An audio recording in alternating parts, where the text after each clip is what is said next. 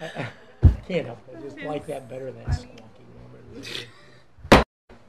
I'd like to call the November 21st, 2019 Piqua City School Board of Education meeting to order. Mr. Hiddle, please call the roll. Mr. Patrizio. Here. Mr. Ford. Here. Mrs. McMacken. Here. Mr. Bostic. Here. Mr. Height. Here. Will you please stand and join me in the pledge? I pledge allegiance To the flag of the United States of America, and to the republic for which it stands, one nation, under God, indivisible, with liberty and justice for all.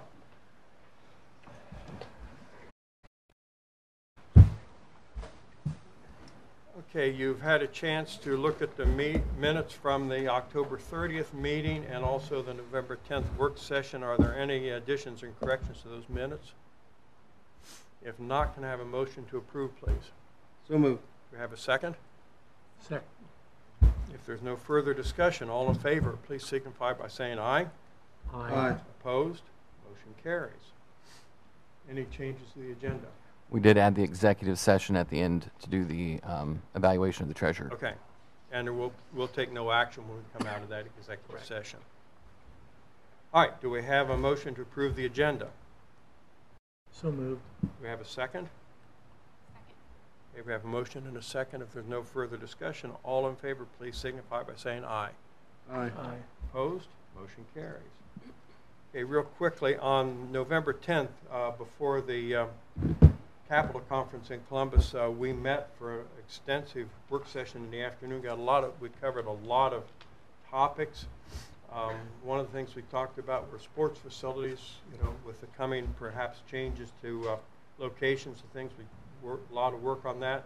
Another big topic also was trying to timeline construction projects in the junior high and high school with the passage of the levy and how we want to do that, the phases of both of those projects.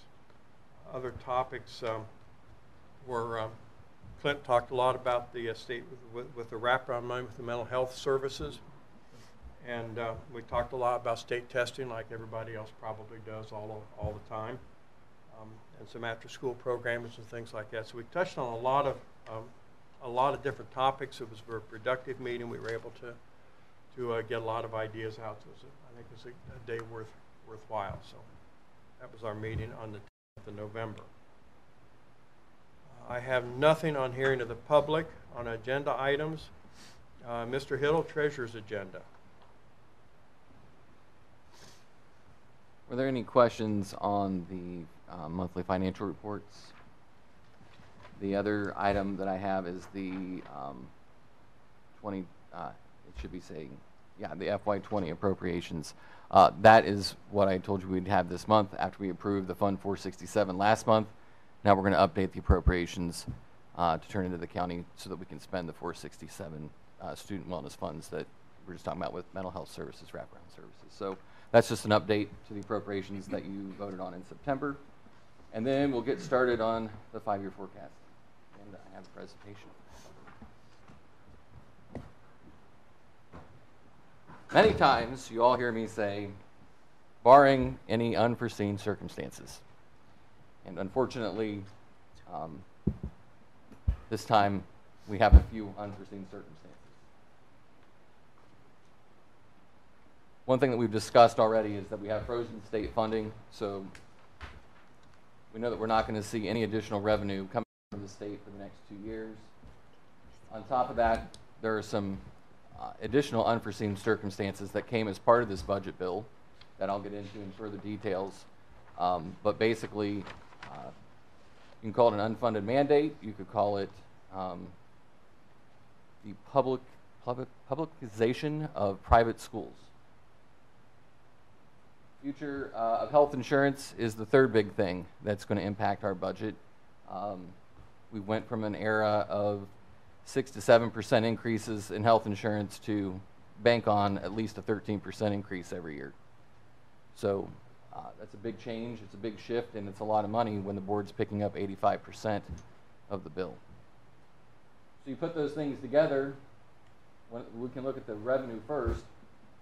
You'll see that the revenue in 2020 is nearing $40 million. You look at the end of the forecast in 2024, And we're pretty much the same place that we were, because we're going to lose money every year moving forward for multiple reasons. One of them being the amount of money that we're receiving from the state is actually not going to stay level. It's going to be going down. And we'll talk some more about that as we go forward. So again, we were frozen for 2 years on something that we never actually fully received. And so one of the things that we need to understand in total is that the state of Ohio has refused to fund public schools properly for over 30 years. And then we're sitting here, we come up with a formula, and we don't give the school districts what we need, and we've been at the cap on the old formula. Then we decide that we're going to freeze public schools for 2 years and not give them any new state money. So we expect no state money except for these wellness funds. And I will say that as much as they are needed, we don't spend this much money on wellness funds. We don't have this many programs in place. And we can't put new programs in place just because we have the money, because they're going to pull it in 2 years. It's not going to exist. So in the meantime, we're not going to be able to pay our bills adequately, but we're going to go ahead and give you this extra money to make it better for 2 years, and then who knows what's going to happen next. You look at our expenses. Again, I had mentioned, if you look at the line with employee retirement and insurance benefits, it's going to keep going up, and it's going to go up by at least 13% every year. And so what is forecasted in here is 85% of the total, what we pay for insurance, 13 times more every year. And so you'll see that that line item goes from $8.5 million to $11.5 million in 4 years.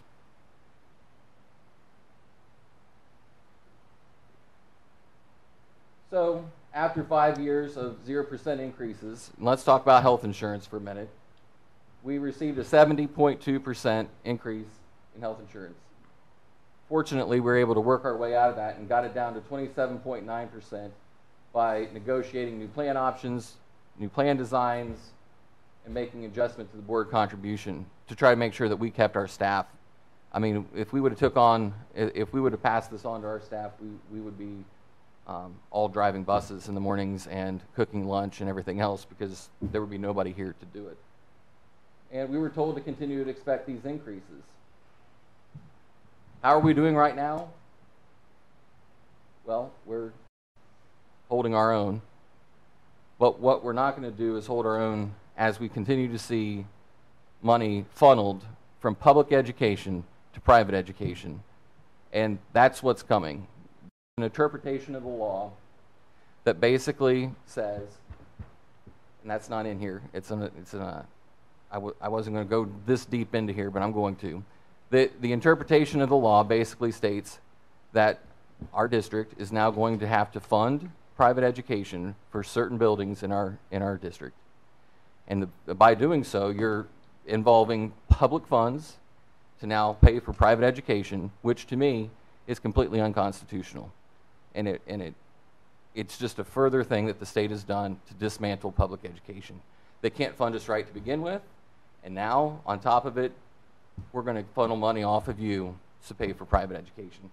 And then while we're at it, we're going to freeze you, so you have no additional revenue anyways to pay for this. So it's automatically going to be a reduction in your revenues.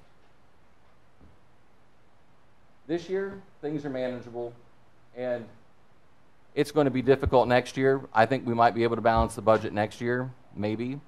But going forward after that, we're going to have to see what happens. We have to get through 2 years to see what the next biennium budget looks like. So I can't get too bent out of shape until I know what that looks like.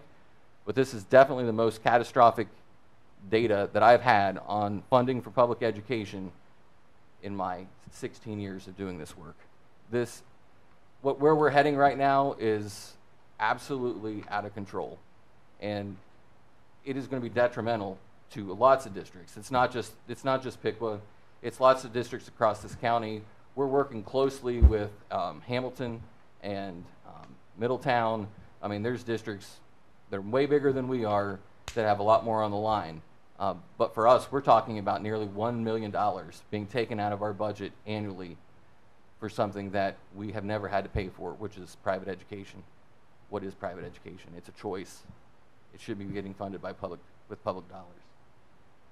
So we'll keep monitoring it. We'll let you know how it goes as we continue to go through that process. To me, it's unconstitutional. It's probably going to require some major lawsuits if the legislature doesn't come up with a solution on their own, as they see how upset they made public education. We're talking about 884 buildings across the state of Ohio that are in this situation. And again, the good news out of all this, because it's not a great forecast, is that we are on track. We've completed 12 years, and we will probably complete our 13th year of non-deficit spending, but I can't give you any guarantees beyond that. Yes, Clint? Is now this ed choice thing, I don't know a lot about it, I've heard, but is it also going to require us to also supply busing for students that choose somewhere else? We already do supply the majority of the transportation. There is another private school that's already approached us about transporting their students next year, and we've done that. We'll make it work one way or the other. I'm not so concerned about that, like as the private schools have done something to us. This is not them. This is just a poor interpretation of a rule by a assistant state superintendent who hates public education. We have the fox guarding the hen house, and she wants nothing more than to just see the destruction of public education, and that's what's occurring right now. And our legislature, especially in this area, are all in favor of it. They have no qualms with what's happening. So it's not going to get any better anytime soon. There doesn't seem to be much care about what they're doing. It was pretty much pre-planned, and we've all sort of known that we've had a target on our back for a long time, that this state, for some reason, decides that public education is not important, and they continue to broadcast to the country how terrible their schools are by giving them Fs on a flawed report card that they can't even get right, let alone fund their schools right. But they can throw the stones from Columbus, but don't really see the good work that goes on here. It makes me very frustrated to listen to this, because to say that all these schools are doing such a terrible job, it's hard to believe. It's hard to believe the amount of work that goes in today than it was when I was in school. The amount of time and work and effort that our teachers are putting in today is magnitudes bigger than what it was when I was in school. So the reason why we're failing is probably from a flawed system that was created by some people in Columbus. I don't think that our kids are any worse off today. I think that they're much better off today than they were, and they're just failing to see it. They have other plans, other motives. So the student money follows the students then? Absolutely. Okay. When do the grades that goes first? Not the district wide. It's per building, right? It's per building, but many districts are total. Covington, for example, is completely ed choice. Okay. Bradford. And when do those grades? ed When choice. does that come out? When will they know? They know. What buildings in the community? It's out. Okay. It was released. So October 17th, the new budget bill took effect. We received word. I won't even say, but not. I think tomorrow will be 2 weeks that this was happening, and that the interpretation of the law had changed. Otherwise, it was kids entering kindergarten. So you would, it's whatever students were entering into kindergarten. If they wanted to choose a private option, they were doing it that way. We had 4. It was $18,600. I wasn't happy about it, but I wasn't going to, torch the town over it. But we're talking about nearly $1 million that is going to shift when we open school next year. So what people need to realize is that when things get gerrymandered and one party has complete control of the state legislature, the House, the Senate, and the governor's spot, and nobody seems to care, this is the type of stuff that happens. We've got extremists. I mean, in the city side of it, the gun legislation that's coming out is crazy now. They've authorized, the state senate or the government has authorized suing cities if they don't change their laws, gun laws, to conform with the state gun laws. And if you don't do that, a person can civilly sue the city. These are the type of things that are coming out. And when he gets to funding, you know, just so everybody knows, it's crazy. If you own a small business like I do, the state of Ohio decided several years ago that if you own 20% of a business and you get income from it, and it's an LLC or an S corporation, you don't have to pay any taxes to the state of Ohio. I brought this up to our state legislator this year, and then they changed the law so lawyers and lobbyists could be taxed next year, but they didn't even have the guts to finish that. They backed off of it because the lawyers and lobbyists threatened to do it. But there are many people, such as myself, that pay no taxes to the state of Ohio. My wife does. Any income that I don't make from my employment is taxed, but it's crazy. I mean, I don't even think it's right, and I'm getting the break. But these are things that happen. And at some point, people need to pay attention. It's just when we can't even get the funding right to begin with, and then we dole out more and we freeze people, and they're playing too many games. Nobody knows what to do. They don't know how long to expect it. I mean, you can't. I mean, I got to give you a 5-year forecast, but I don't know, what are they going to do tomorrow? I mean, this is constantly something new. I mean, this is the stuff that we have to plan for. Well, obviously, moving forward now, we've got a lot of work ahead of us. It sounds, you know, we need to make a concerted effort to make our state and national legislators aware of what they're doing to public education. And I think tonight the information you shared with us just brings that home all the stronger, that we all owe it to all the students in Ohio, not just here, to stand up and let the legislators know the damage you're doing to public education in Ohio. And you're right, it's not just at the state level. We have the National Secretary of Education that's anti-public education, and we've got some legislators. We have a congressman just down the road from us that grew up in public education as anti-public education. But, the deck is sort of stacked against us right now. We've got to do our part to unstack that. So I know that was a tough report for you to give tonight. Yeah, I like to give them good news. Unfortunately, this time it was not as much. You know, I think it was something that needed to be shared. So thank you for all of that, I think. I get to be the bearer of news, that's all.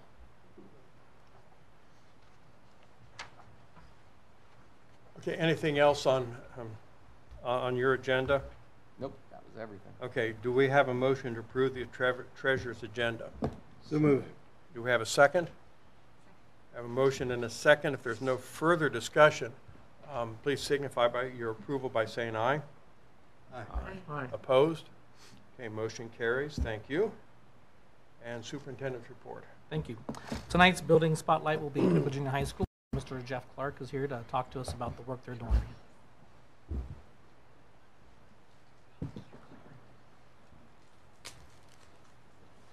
Thanks, Jeremy. I know, anyway, Appreciate I get it. everybody all fired up here. Thank you for the opportunity to share some brief comments regarding Piqua Junior High School's efforts this year, and academic achievement, and also attendance was another focus that we brought to the beginning of this school year. So as a building, our two goals were academic achievement and attendance. So we're going to just give you some brief highlights of what our work has been so far and where we're heading. So can you see? I know I need to stand by the mic. Should I move it? No. Okay. So in terms of academic achievement, a lot of work goes on every day. Things I've listed and I'm going to talk about are in supplement to and in complement to the day-to-day excellent instruction that we have going on in our classes, but wanted to touch base with some things that we're doing. Started the year very early with Mr. Bloom coming out and meeting with all of our departments. Actually, it was the first week of September. Each department spent a half day with Scott and myself going through a whole list of different items to try to get us off to a good start and have a good focus for the rest of the school year. I have for you listed the agenda items that we covered. State testing, looking at the item analysis and release questions from last year's tests, going over our curriculum audit that we completed last year to understand where our holes were that we needed to focus on this year. Also looking at our short cycle assessment process, and then also making sure we took a good look at all of our resources that we're using in all the different content areas. And I have some of those listed up there. So really good work done early. That's 2 years in a row I think we've done that, and I appreciate Mr. Bloom coming out and working with our staff. They really enjoy that opportunity to spend some time digging into those things, so we appreciate that. Part of what we did those days was to talk about what we were going to do the remainder of the year in our teacher-based teams. Our teacher-based teams are all by department, and so we made some adjustments this year for our teacher-based teams. We moved to bi-weekly meetings, so we're meeting every 2 weeks instead of our monthly meetings that we've done in the past. The point of that being we could look at and act on data more quickly.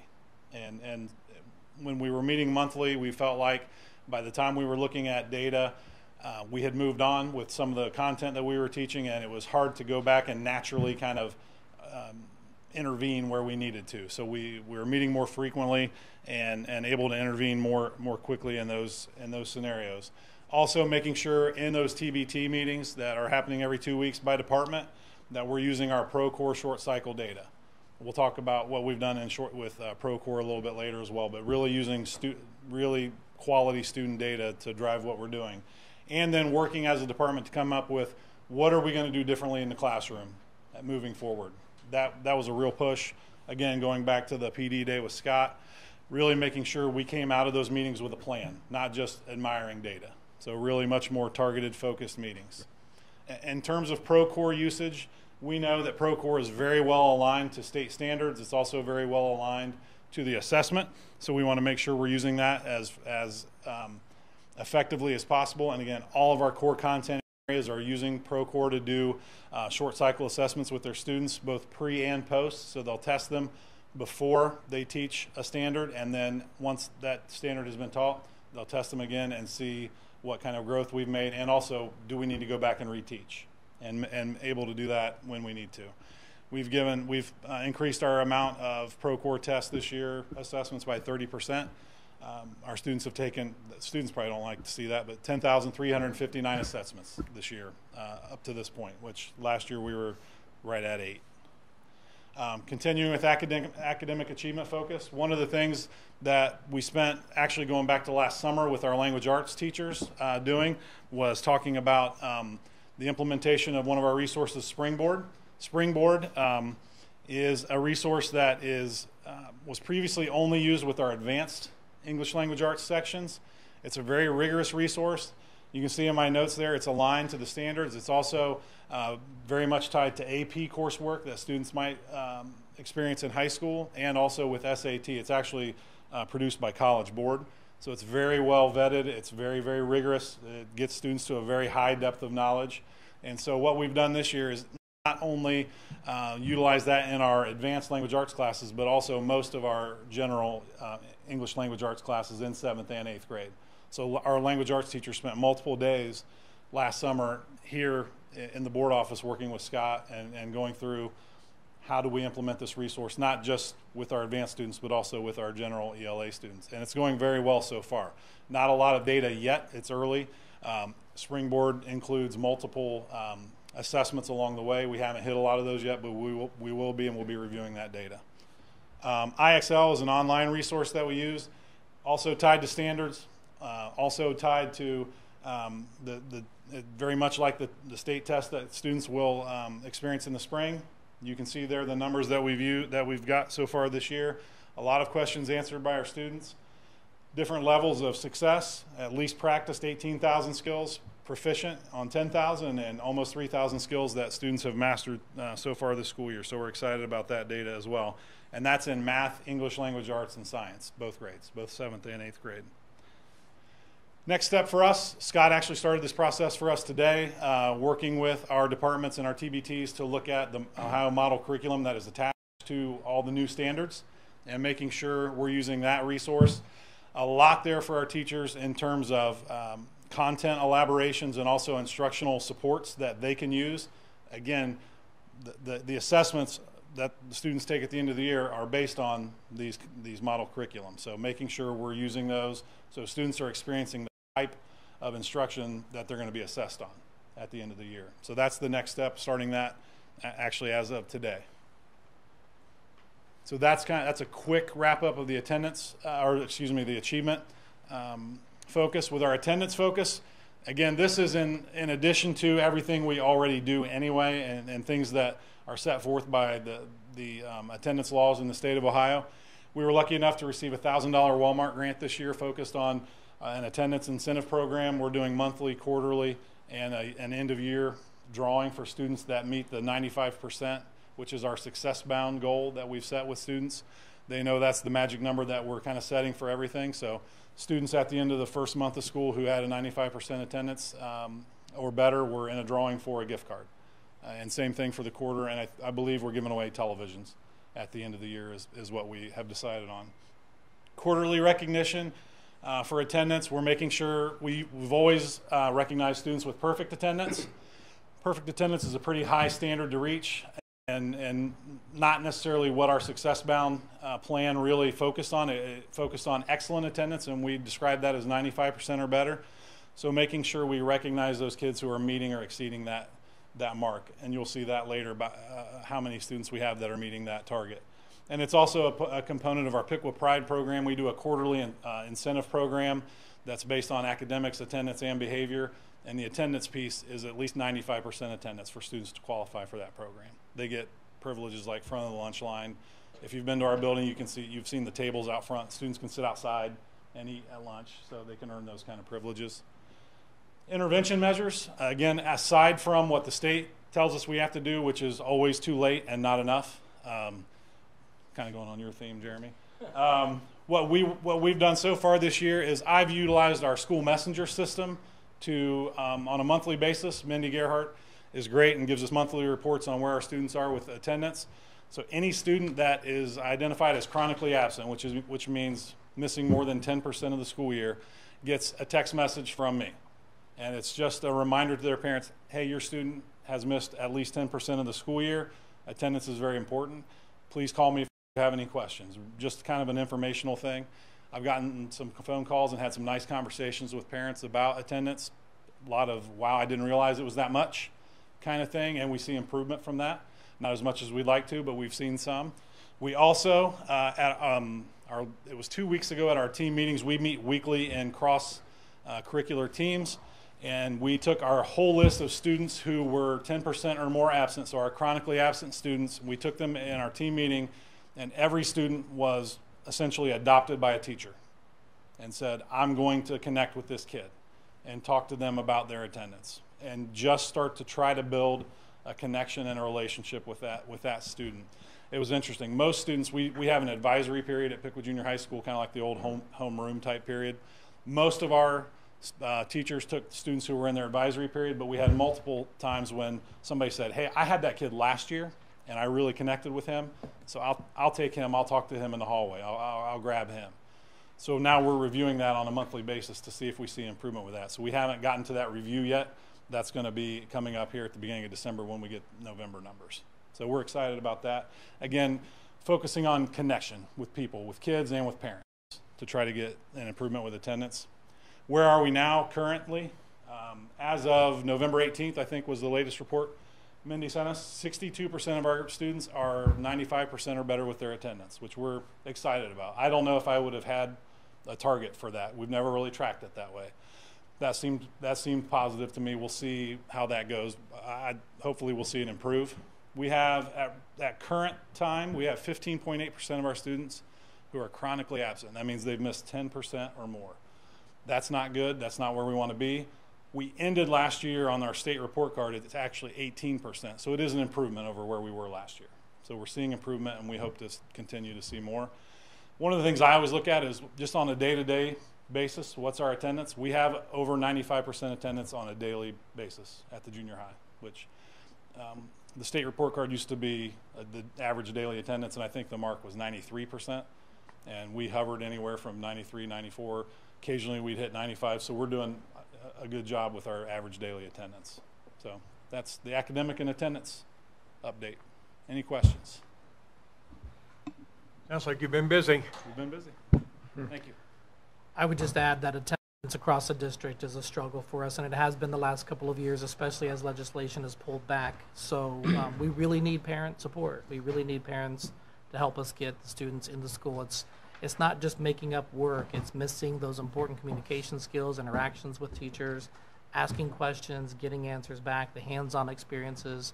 All those things cement the learning, and without a student being in school and being present, we don't get that advantage. So we really need that parental support there.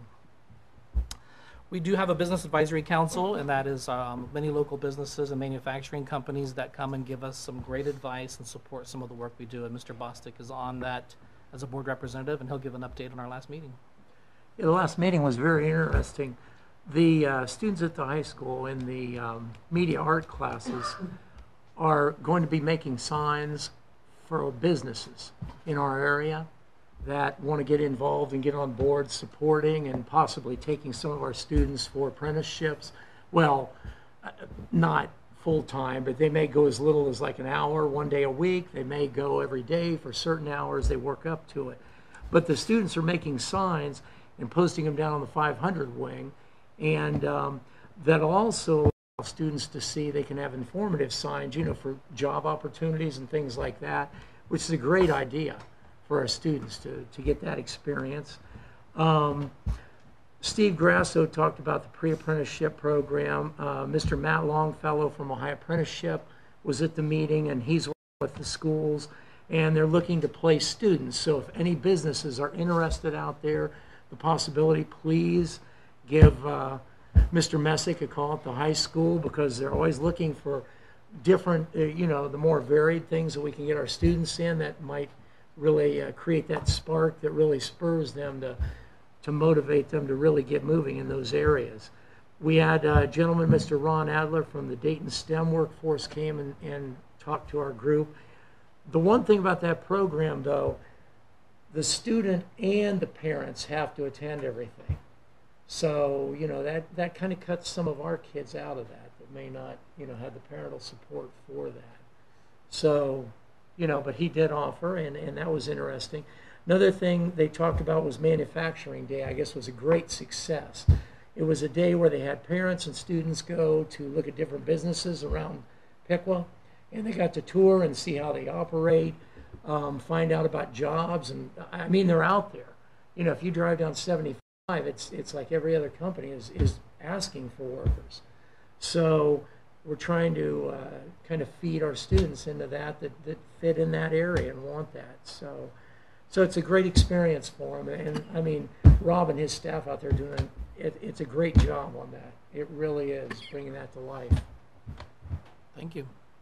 This week, the Apollo Learning Center came to see the high school in action. They had heard about the great work they're doing with Success Bound out there, and the high school's been invited to talk at Sinclair in March as well about their Success Bound program. So a lot of good things out there happening, and people are noticing that. So we're really proud of that work.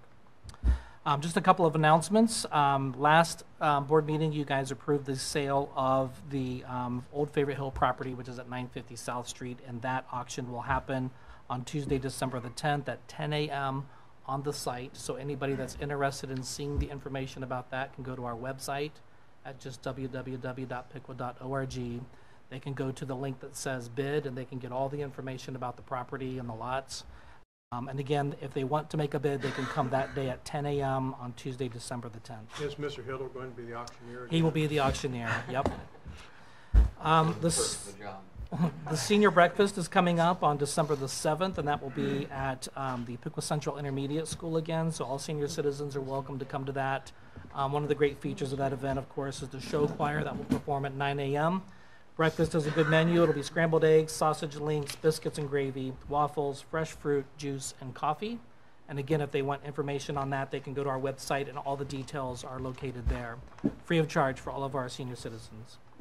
Finally, we'd like to talk about our music programs. We have several of them coming up, some really good ones. At the Piqua High School is the holiday concert and cookie walk on Sunday, December 8th. We have the band concert for the junior high school and the Piqua High School, which will be at PHS on December 9th. The Piqua Junior High School has a holiday concert on December 10th, and then Spring Creek will have their holiday concert on the 19th. Washington did a veterans program. Spring Creek's going to do a Christmas program. So those are all located on the website again. We love when the community comes to see our students' talent, and our students have a lot of great talent to share. So wanted to get that information out there. And that's it. Okay. Go ahead with the superintendent's agenda. Just like to recommend the attached list of donations for Piqua City Schools. We have Park Bank, French Oil, Jackson Tube, the Friends of the Piqua Library, Pioneer Electric, Hartzell Propeller, Kiwanis Club, and Meyer Restoration, all donated to student programs. Okay, anything else to add? That's it. Okay, do we have a motion to approve the superintendent's agenda? So moved. Okay, we got a motion, we have a second?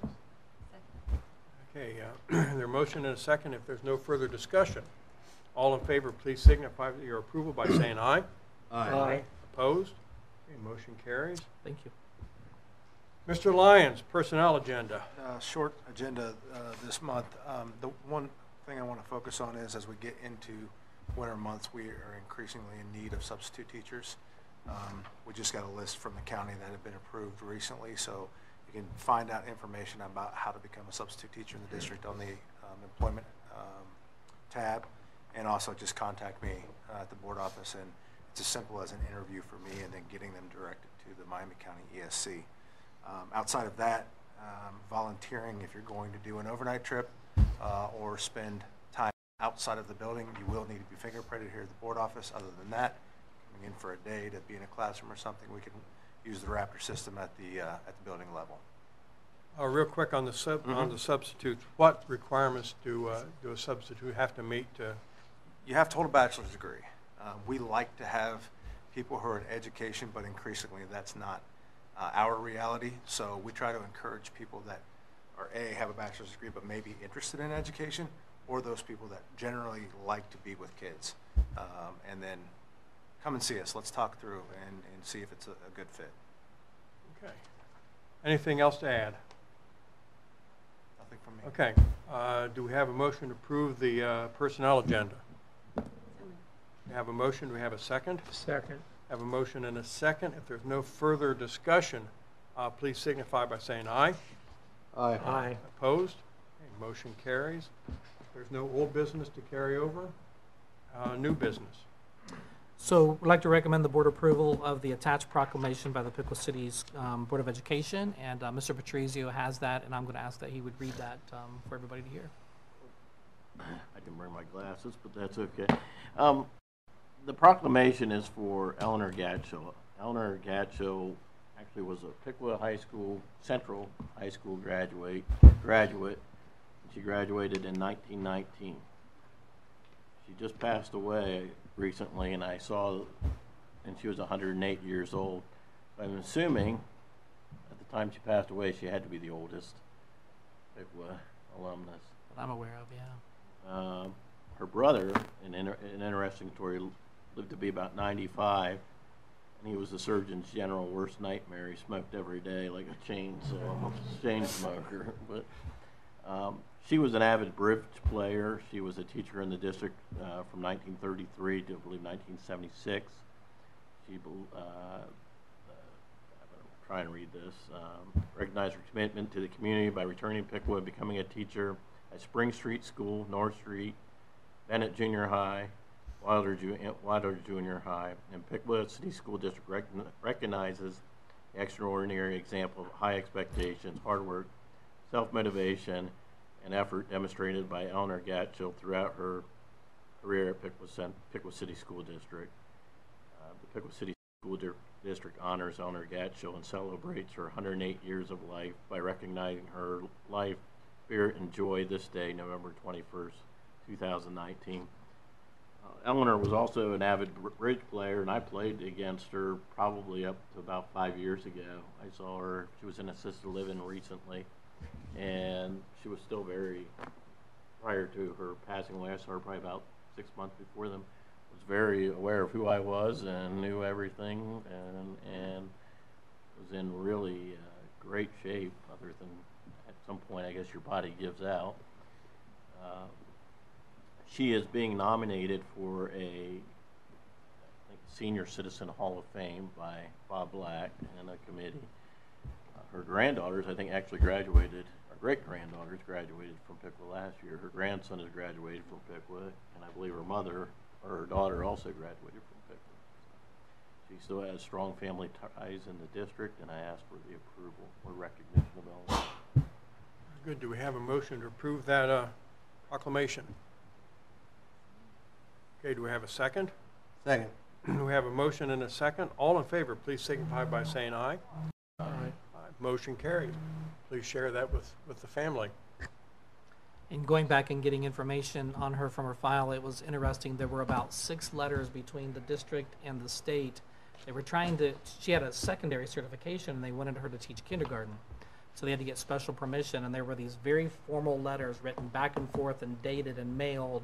And I thought how easy it is now with email and picking up the phone, but they took months to get that resolved because they were typing and writing these formal letters, sending it to the state would read it and write one back, and then the district wrote one, and they went back and forth for months to get her to teach kindergarten, and they finally got it resolved, but very interesting. One of the documents I saw was she had a teacher evaluation, and it was from her principal, who was Harry Ashburn, who is still alive. He's in his mid-90s.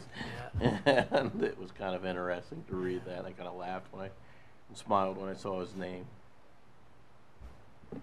Great legacy. Okay, I have nothing on hearing of the public for non-agenda items.